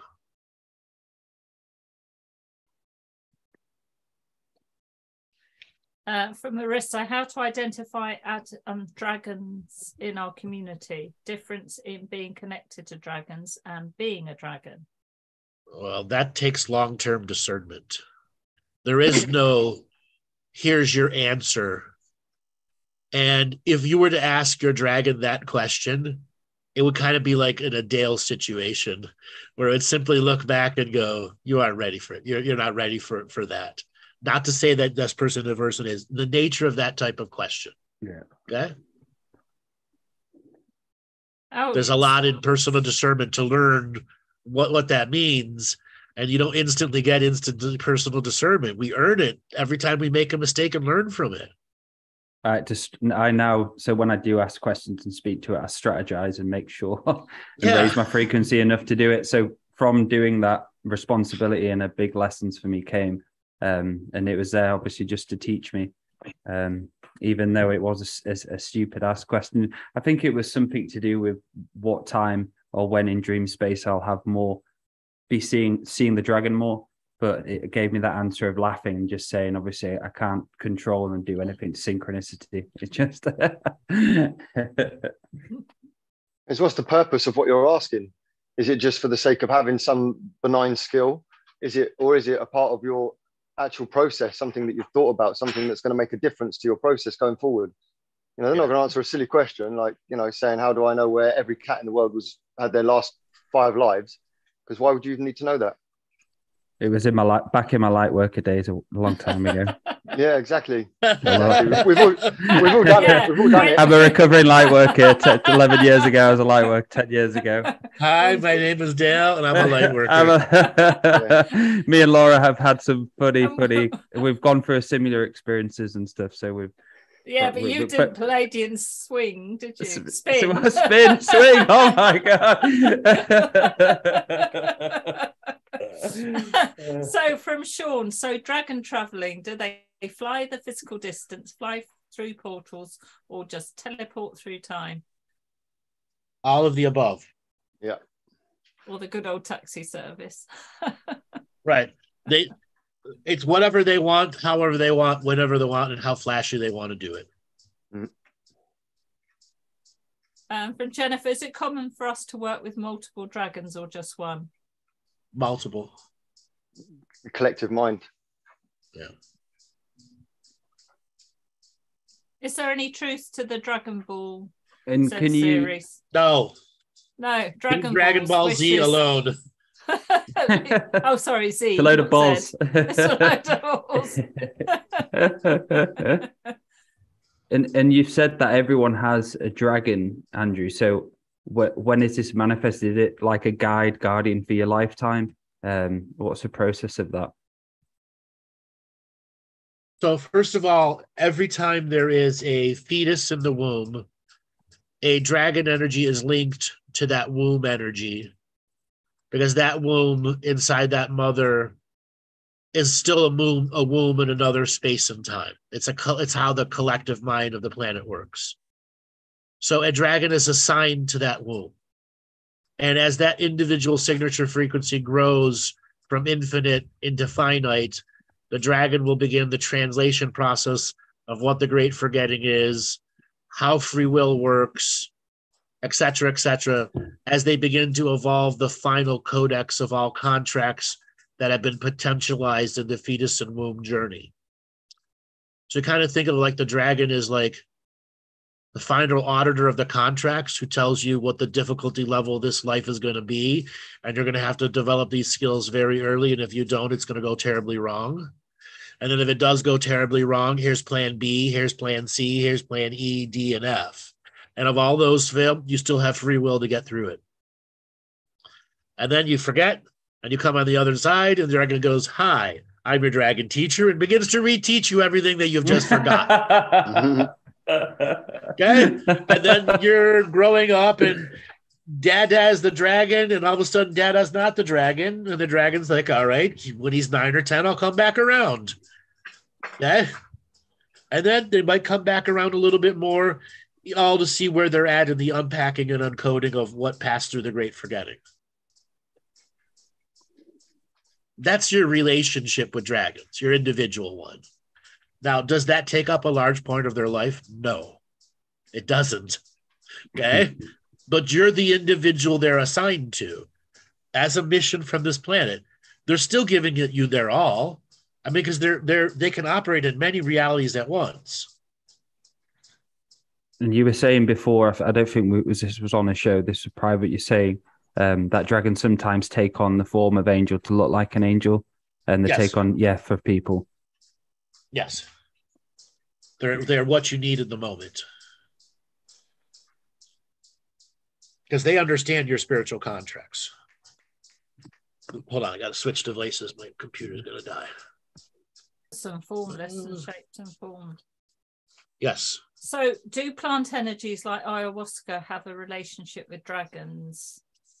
Or do dragons use hallucinogens? Hold on. Catherine. Yeah. Ayahuasca is ayahuasca. Ayahuasca is not dragon energy. Ayahuasca is the mother energy that comes through the plant form to guide people back to grounding, purification, and a better understanding of the spiritual world that's around you and how it interacts with you. It's not meant to be a religion, ayahuasca itself, and it's not meant for people to be doing it hundreds or thousands of times, even though there'll be many out there who would disagree. So ultimately, dragons are not ayahuasca. Does ayahuasca invite a dragon in to be a part of a greater communication? Yes, it does. But it all depends on what's its greater purpose. What is the awakening of this being going to do? What types of off-world connections is it going to create? Because oftentimes when ayahuasca is working with somebody, it has its agenda, obviously, but to operate in a different function, meaning if you can become spiritually balanced here and begin to open up to a ceremonial life, your astral world has a tremendous amount of freedom that can open up huge areas of personal work in the astral world to be done, which will allow you to work with other beings. You won't know what's going on the other side, but just you being free here in the now has changed the equations up there and has allowed you to function in many other densities and dimensions. And oftentimes dragons go recruiting. Like, we need to go into this reality and figure it out. Why is this brand new timeline been created by the negative? I need 50 dragons to step up with riders and to go in as a group and start figuring it out. Why? What makes this new timeline they made different? Does Jimi Hendrix have contracts to do that, Andrew, being ayahuasca being? Oh, that's a pretty broad question. Because a lady I know who did an ayahuasca medicine with one of Jimi Hendrix's family members, and she saw him and stuff like that. So just interesting to see if he played. Yeah. So can or do dragons use hallucinogens? Yes. If you want me to tell you what a dragon trip was like, I can't. I don't know. It was Catherine's question, but yeah. I can't tell you what, if a dragon is on hallucinogens, I can't tell you what it's like. But I can tell you they do use hallucinogens, yes. Can I tell you what those hallucinogens are? No, I can't. Where are they hidden, Andrew? Where are the whales? I don't want to tell you where their stash is, no. Under the dragon egg.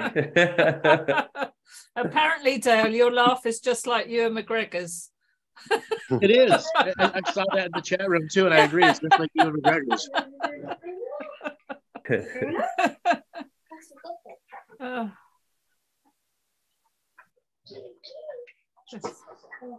All right. Yes. Do we want to bring anybody on who wants to share a dragon story with us? That would be good, wouldn't it? So we don't have to. Room.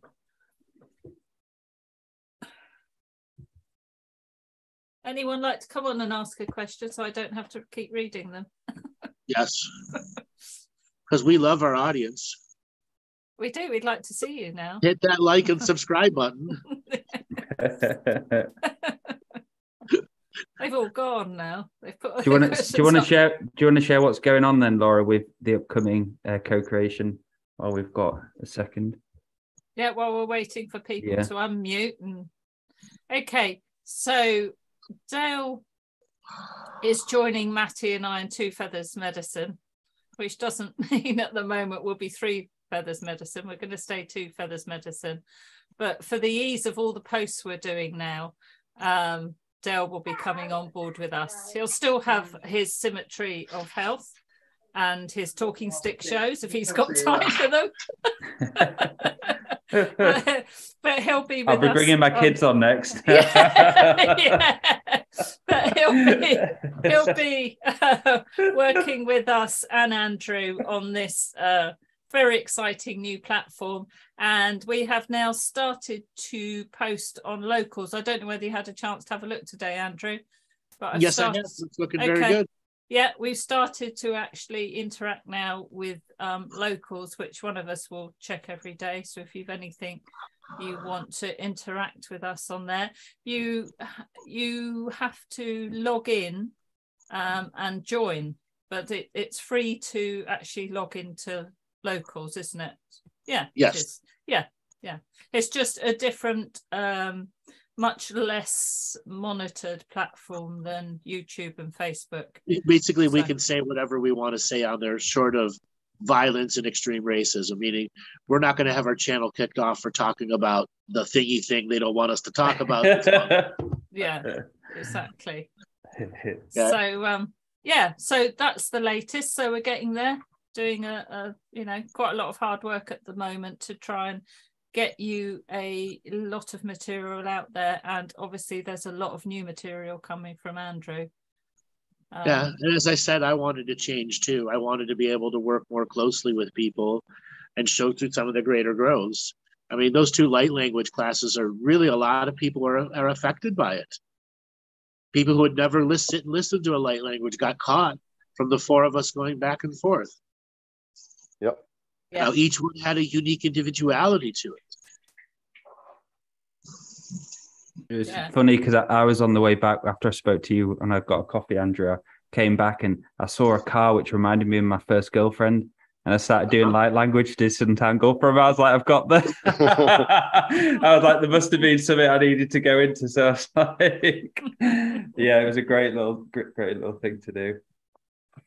Dale, you haven't got everybody so they can't come in, have you? It's just that everyone's gone quiet. Yeah, I think you can raise your hand. I think if anybody wants to come in, if you want to post in the chat, and I can put your raise video your on. hand, and then he'll give you permission to unmute. Come on, guys, you've got the Galactic Historian here. Yes. Or even any experience you've had with dragon energy as well. Doesn't have to be questions. It could just be your own experience. Just something to. Absolutely. Let's hear it. There we go. We've got one person. Hey, well done, find where you are. iPhone. Oh, there we go. Oh, it's done, eh? So ask to unmute. Let's just start video. So ask to unmute, yeah.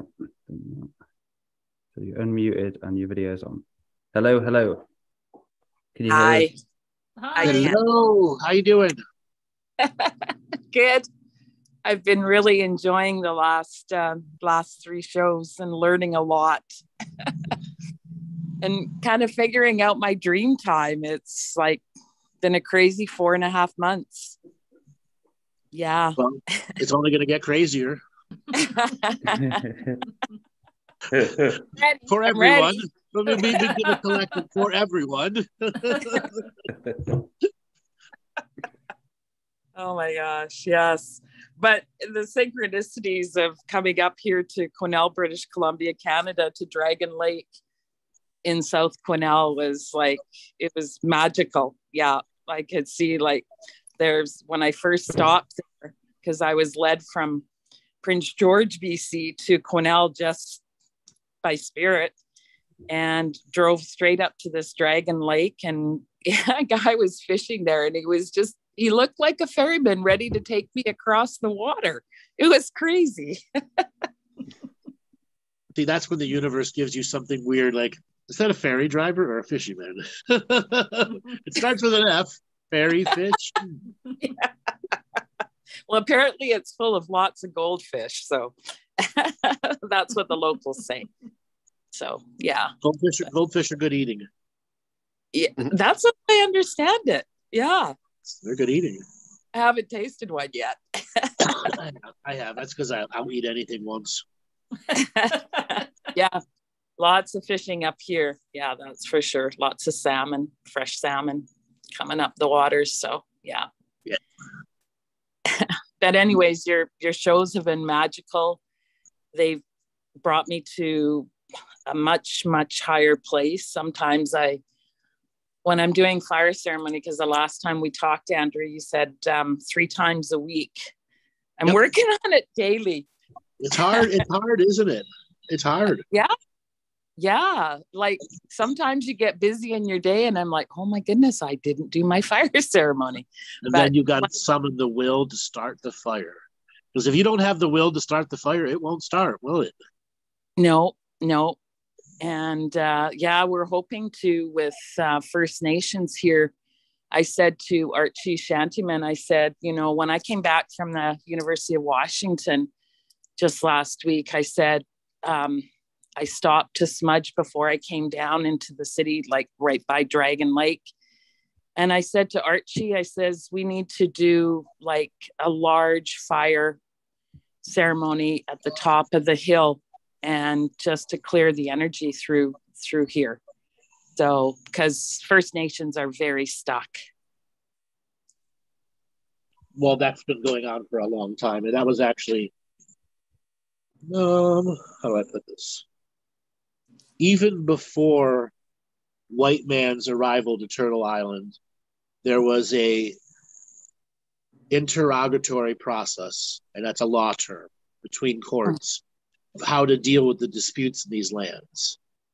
Mm-hmm. And because there were so many things that can be considered highly sacred, one I over-identified with the other. Right. And we are now seeing over-identification as a major ownership journey. Like, this group's going to own this thing, and this group's going to own this thing. They're going to make it legal fiction, and once they're making it legal fiction, they're not doing it under the rules of spirit. Right. And that ultimately is their greater growth into the spiritual awakening, just like the human bankers who do it to the super extremes, or so on and so forth. It's a cultural healing out of ownership and back into stewardship. Right. Yes. Well, they're sure building, expanding the nations for the peoples to come up here to heal. That's for sure. Yeah. It's incredible, and just incredible in such a short period of time. Yeah. But yeah, thank you for your teachings. They've been just incredible. Well, thank you very much. Thank you for learning from them. It's been a trying time, because when I first started listening to you, I think I discovered you through Magenta Pixie, and it was like, oh my God, this is way over my head. I do not understand a word he's saying. But I just kept at it, and it's been, 2.5 or more years. Yeah. So I've learned a great bit, and I know a lot more to go. Was it really that hard to learn when you look back on it? Oh my God. Was it just resistance to learn? Yeah. Fuck yeah, it was hard. Yeah. Was it hard because you had a lot of resisting factors in you? More than likely. I found Martina really helpful for me to discern what you were saying. She brought it down into the terms that I understood it a lot better.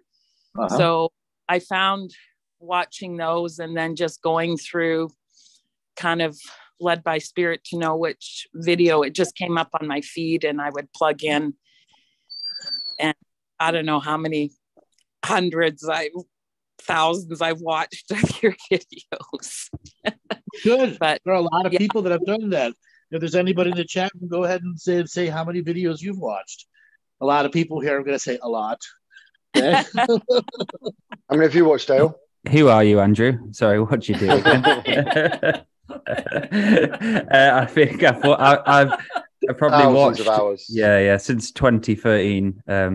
It was just never ending, really. And each episode, each teaching, each week was so different, and giving me that perspective of I have to do it myself.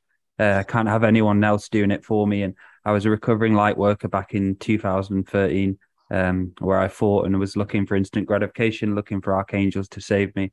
Then finding Andrew's material in 2013 made me understand I had a lot of shit wrong with me, and I needed to go really into that shit. And through ceremonial living and not being obsessed with the journey, I found clarity, and here I am today. And the thing is with Andrew's teachings, that you know, I was the same as Dale. I came into Andrew around about 2014, and I just digested and digested and digested. But what I wasn't doing was all of the techniques, or at least enough of the techniques.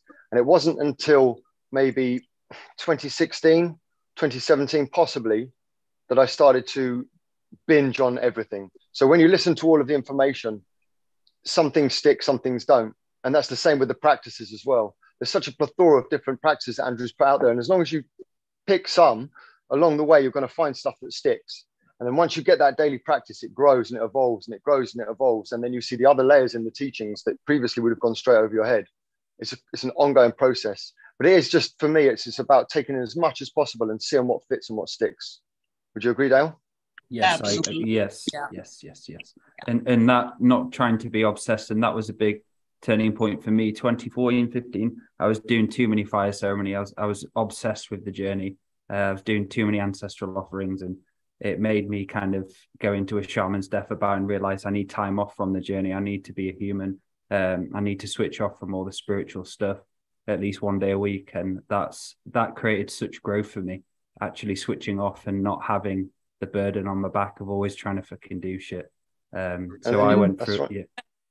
And then you find that you expand like that. It's not like going up a level, it's an expansion. And then that downtime you can have it whenever you choose, even if you want it for, you know, longer periods of time, because you have the potency behind you to make the work that you do super high frequency potent with intention, not just for the sake of being super high frequency, but because you have a purpose and a direction. There you go. I think the biggest thing for me was that just to live, laugh, and play every day. That's one of the mottos in my mental wellness and addiction stuff. And through that process, because we do put that pressure on ourselves, I found that for myself, I just reminded me, and Andrew, you did it, and all the community did it, you know, live, laugh, and play every day. That's right. But is there discipline in play? Oh, yes. Yeah, because I'm over disciplined. That's the problem. Needed the joy. Yeah, because everything else was boring. That's even funnier. I think also from after a while of listening to Andrew, I realized what he was asking for, even not doing so in words, but just in his energy output, was a co-creation with you. Yes. With a co-creation with all his audience. And that's very much what it's become for me. And I'm sure it is with many of you, not just Maty and Dale too. But I feel like I work a lot in the unseen, probably with many of you, because many of you are in my dreams. Again, not just Andrew, Maty and Dale, but many people, I feel we have a lot of great co-creative energy in joy, in this journey, and in passion.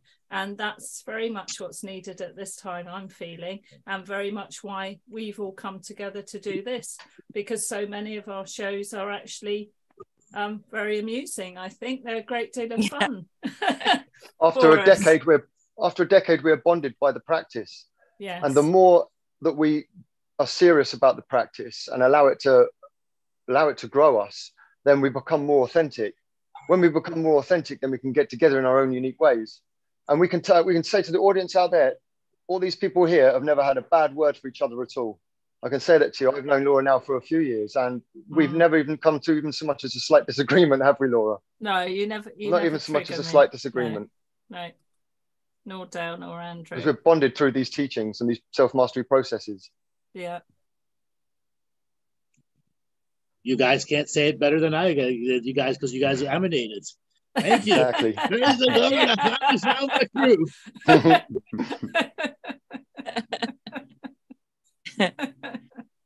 So we've got 15 minutes left, and should we go on to another question, see if anybody's got a few quick questions? Thanks, Danny. Yeah, thank you, Danny. Love to the Dandelion tribe. Thank you. So Nathan was. So just Nathan. Your hands up, Aster and you. Oh, hello. Hello, where are you calling Hello. Hello, I'm Nathan. I'm from Wales. Hey. Can't remember, Nathan. I don't know. Well, actually, I don't know, Andrew. If you remember me, I'm the you, I, me, you. Yeah. Yes. Yep, I remember. Oh, Yes. yes. We talked about that, how special that was, not long ago. How you doing, man? How has your recovery been? It's been okay. At times, it's been quite difficult, particularly with two of them that it's just trying to harmonize and to come and bring them together when they're.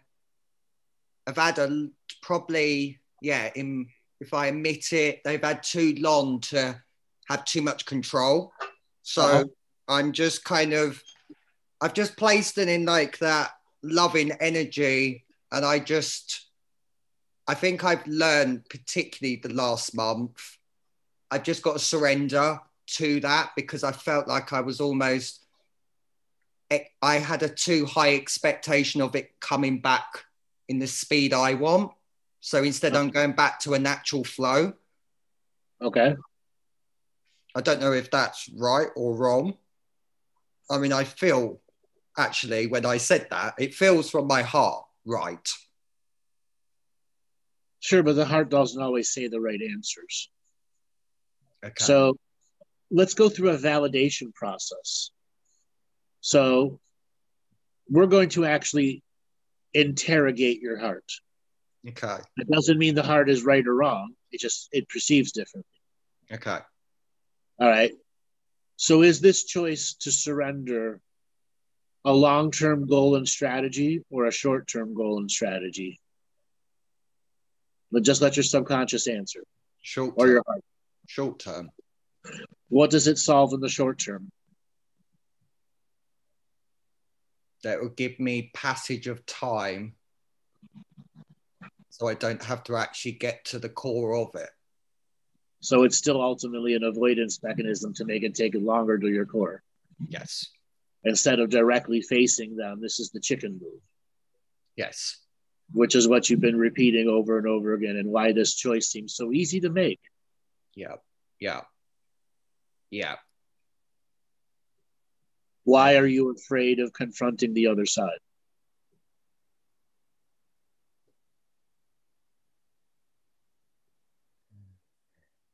Because of the abuse. Okay. The abuse it does to you, or the abuse that was done to you? Done to me. Okay. So how is the abuse that was done to you in the past creating this frequency of control now?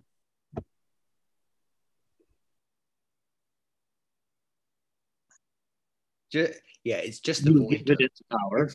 It's avoidance. Now you've given it the power, and you're avoiding getting it back.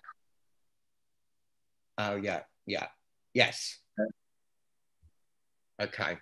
No, thank you. Because you know that part of you will get ugly on you. Yes. Yes. And you're tired of the psychic vomit it creates. Yeah. Yeah. Therefore, you need to create specialty skills that help immunize you versus psychic vomit. So when you are ready to take it on, you have more skills built up to stop the psychic vomit. It's like all this vomit comes on your windshield wiper and you can't get it off fast enough. Yeah. Yes. And that's how it wins. Yeah. Yeah. Okay. Okay. Yeah. Thank you. No, I've got a clearer picture. Thank you. So what you can do is have a fire hose in your hand. Or even better yet, have you ever seen the steam cleaning wands, how they can peel paint off of walls? Oh, yeah. Yes. Yes. So I want you to see a high pressure steam wand in your hand. So it will hurt. Yeah. You'll cook a cow. You'll steam cook a cow in like 3 minutes. That's how fast these things heat up. Okay? High pressure steam wand. And when it starts coming in, throwing the vomit at you, that's how you're wiping it off, and then actually spraying it with the high pressure steam wand. Right. Yeah. Okay. I like that. No, I like that. It's a fire energy inside you. Yes. Yes. Okay? So you're not only using water, but you're using the steam and the steam energy, the water and the light and the heat. Yeah. Because I've done quite a few times where I've really created a steamy bathroom by running the shower and then going into a bath of salt and sage, and allowing my energy to really soak up through that steam energy, which I have felt really beneficial, particularly around the edges of my aura. So yeah, is that kind of that as well? Those are aspects, not wholenesses of you. Right. Okay. And aspects have to be integrated into the wholeness, which is the you trying to make sense out of the reality that's inside you. Yeah. The one that actually makes the free will choices. The soul who's operating the voice box right now. Yeah. Yes. Okay. And not the programs that are running the script. Yeah. Okay. No, thank you. Okay. So let me ask you one more question. Yes. This is a heart question. Okay. Who else are you afraid of inside there?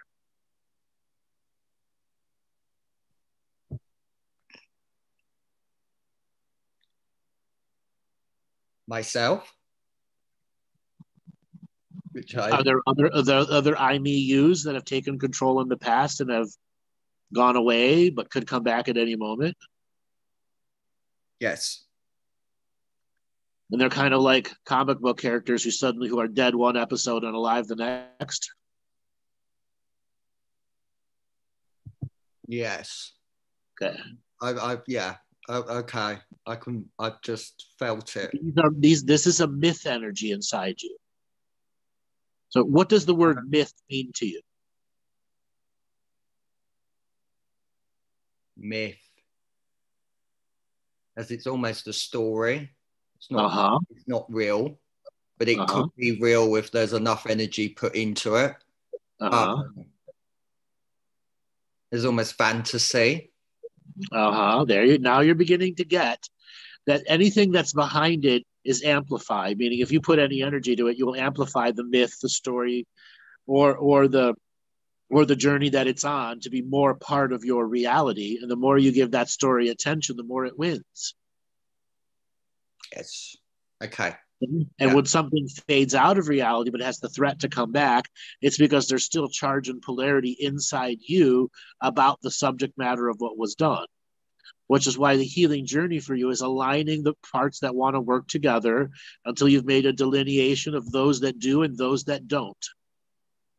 And then one by one, you're going to begin expelling those that don't. Yeah. Okay? And those that are helping you have to work with you. Yes. Yeah. Okay. Wow, I just find it interested. Would it... I've come across it just within my awareness of living here in North Wales.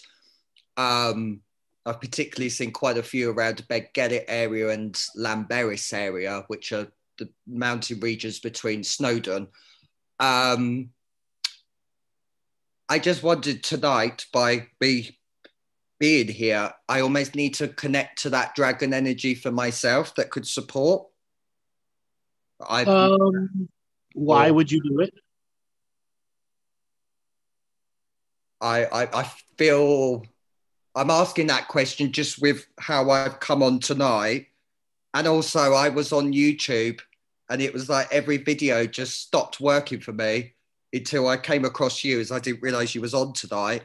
And I thought, is that the universe or is that the dragon energy or a combination? That's a combination of all of that to bring you here. Okay. I think the greater thing to understand here is this is a day of opening for you. Okay. Yeah. New doors have been opened. Yes. And you got to let the fresh air from those new doors into your space. Okay. Yeah. Look around your space, make a backpack, clean up the area because you're going to be gone for a little while as you go on a new hike into these new places and these new energies. Yeah. No, thank you. Okay, and you got to make sure nobody occupies the house while you're gone. Yeah. Yeah. Okay. Yes. Yeah. Okay, cool.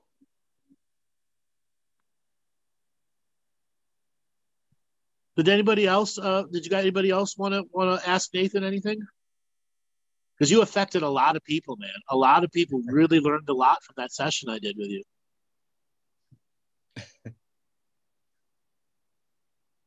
Maty, you want to talk about what it did?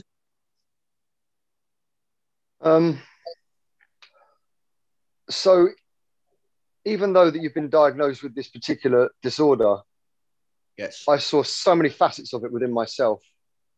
And I know yours is trauma-based as well. But the way that Andrew broke it down, the I's, the me's, the you's, the them's, and you could use an infinite amount of other descriptions, couldn't you, for different facets of the personality. And that's what I got for me is it showed me that we all have a sense of that in a way. We're all fractured in a way within our own minds.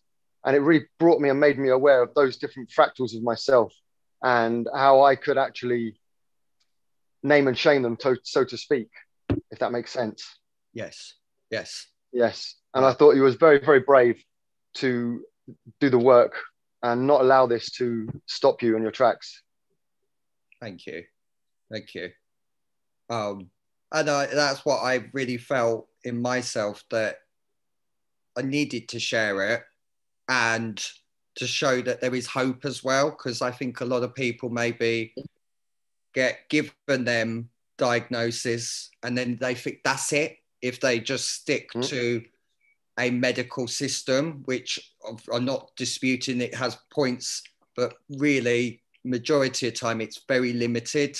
And I'm glad that I could just show someone that there is hope out there and there is a different way. Diagnosis and prognosis. You know, some people get told they're never going to walk again, yet lo and behold, 3 years later, they're running around. You're running, yeah. You know, it's your own limitations. It really is. And how much work do you want to put into it? I'm not saying it's not going to be difficult, because in your particular case, it is going to be difficult, but it doesn't mean you can't do the great journey. You can't take those steps day by day by day. And, you know, what's to say what can happen in the future? Yes. Yeah. You've got the courage to do it, Nathan, as well. And maybe have a victory fire, because you've got so many victories interwoven in what you've achieved, the courage that you've shown. No, thank you for that. I've never thought about doing a victory fire. I like that. No, thank you. And then once you've done your victory fire, you'll have all the questions in your mind and the new, well, not battles, but, you know, the new steps you're going to take towards newer goals. Yes. Greater goals, a greater awareness. Yeah. Thank you.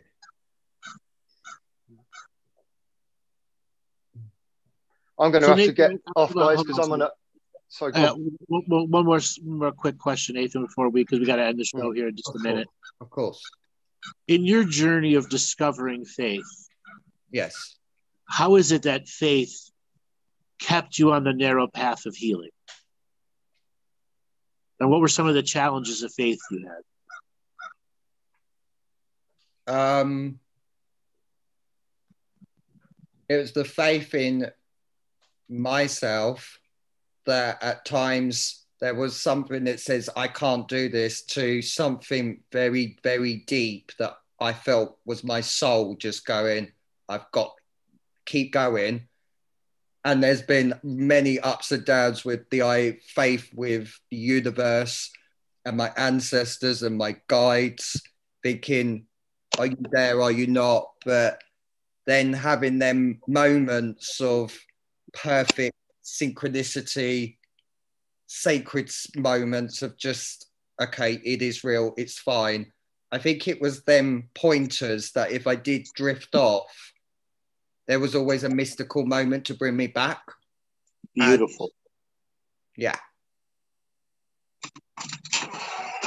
What were some of those mystical moments that got you back? If you must mind sharing. For me particularly, I've had some amazing moments of being up a mountain and just having that complete connection with the universe and being in that oneness. That I've had them many times. I feel like that was partly why I had to move here in Wales, to be close to a mountain region.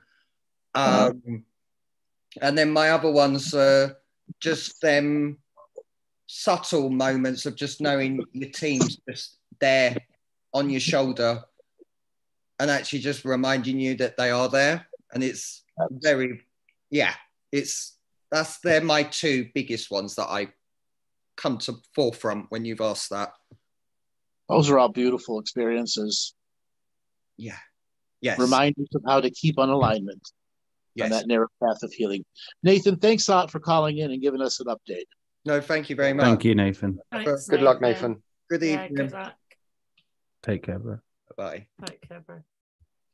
All right, guys, we are at the end of the show. We remind everyone to go and like and subscribe. And Lori, what is the Two Feathers locals page? Is it twofeathers@locals.com? Two Feathers Medicine. At locals.com. Locals.com, yeah. So if you're new to Locals, go in, get your account signed up and type in Two Feathers Medicine in the search and it'll come up straight away. You'll see a dream catcher in the logo. And it doesn't take long to sign up as well. I've been testing. Easy. Yeah, really easy. It's really easy. Yeah, it is. And post your comments there or questions or whatever. Let's get interacting. Build the community, because that's the whole point. Yeah, absolutely. All right, ladies and gentlemen, boys and girls and dragons of all ages, let's get ready to close the show. Thanks, Thank you, guys. Thank you, everyone. Thank you, everyone.